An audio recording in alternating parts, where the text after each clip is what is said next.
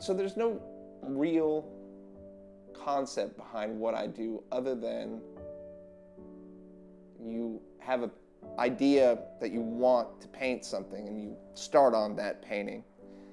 And within that starting, there are inherent problems that you run into compositionally or with the color choices you've made, and then the next day you come in and try and solve those problems, and it is a continual exercise over and over again of this creating and then solving problems on the same canvas until you've reached a greater conclusion. But outside of any real concept, painting to me, and I think what my work is largely about, is establishing that kind of small history that I want to have in New York City. And I want whatever work I get done out here to talk about who I was while I was doing that work. And it's not really born out of ego or a need for longevity past my own life or building a legacy, but I suppose it's some inbred human nature to want to maybe not be remembered, but to have something tangible that other people can look at, and you don't necessarily have to be around to explain it. My process largely is one of problem solving for me.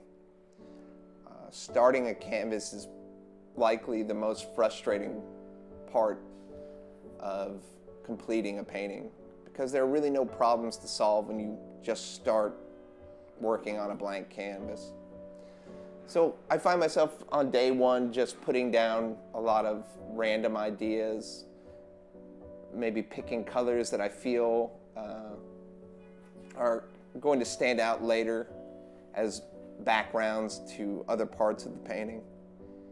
But really after day one, when there's something to look at, is really when my process starts to kick in. You come back to the studio, let's say the next day, and immediately things that you thought had worked for you become obstacles.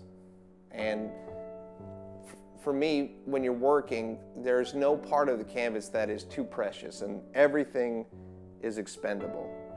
I think the other thing you have to be keenly aware of when you're working on these paintings is there has to be a certain amount of attention paid to maintaining an honest relationship with the work. You have to avoid gimmickry. You have to avoid thinking about an audience in a lot of ways and wondering what it is they want or what's going to make someone happy or interest them. You just have to sort of make what you're going to make. And I think through that honesty, you establish an authorship.